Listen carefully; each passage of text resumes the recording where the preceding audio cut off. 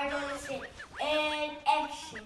I'm Ronnie Austin Young, teach the teacher, the art of classroom management, the creator of the 10 Class Commandments. Today what we're going to talk about is, on the 10 Class Commandments, are stories. So we're going to do stories. Today's story is about teacher profiles and teachers having portfolios. So what we want to do is we want to make portfolios for our students. If I see a student that loves to read, I want to try to get that student in the book club. I see a student that loves to draw in my class, try to get him in the art club. I see a kid that likes to play chess, try to get him in the chess club. If I'm watching students during recess and I see a student is exceptionally fast or something like that, I might try to get him on the track team. An example of that is I was the gym teacher on the west side of Detroit in the Wyoming and Chicago area.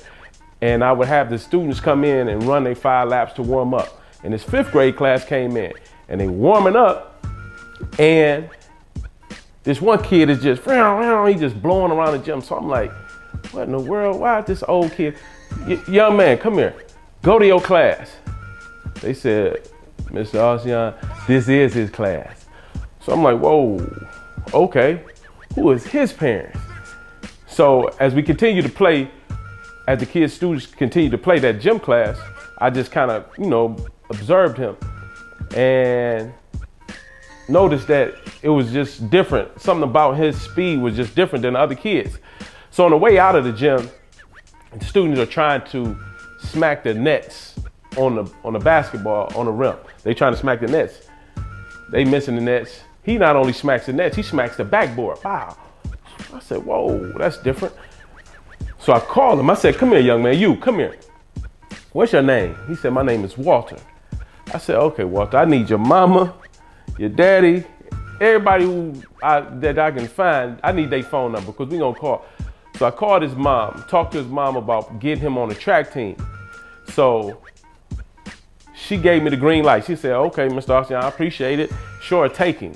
So I would pick him up, take him, and I took him to Detroit Pal. I took him to Darnell Hall, Olympic gold medalist Darnell Hall. So I took him to Darnell. I said, D, I got this kid, and he's exceptionally fast. It's something different about this kid. So he says, okay, bring him, Ronnie. So I bring him to D. He said, Ronnie, do you know who this is? I said, no, I have no clue who it is. He said, man, that's the man child. I said, I don't know what that means. He said, you ever seen him play football? I said, no, I never seen him play football. He said, man, he's exceptional in football. They call him the man child. I said, okay, I don't know nothing about it. D takes him out there to the track, and we go out there and track. So he starts doing exceptionally well during track. And his name kind of started ringing bells in the track realm. So he starts winning, but he came late. So he came late to the track, so they didn't make him come out the blocks. Everybody that know anything about track, knowing about sprinting, you need to be coming out the blocks. He was standing up.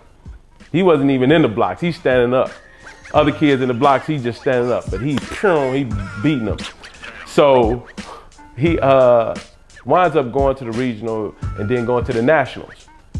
He wins the national championship at age 11. I think he still had the fastest time at that age group. At 11 years old, he ran like a 12.04 in the 100. He ran like a 12.04 in the 100.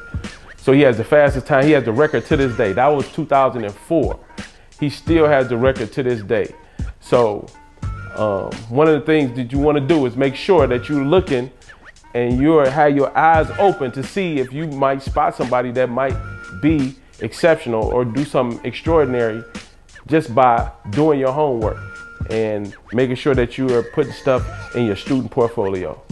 All right, I'm Ronnie Austin Young, teach the teacher, the art of classroom management, the creator of the 10 Class Commandments. Go be great on purpose. Peace.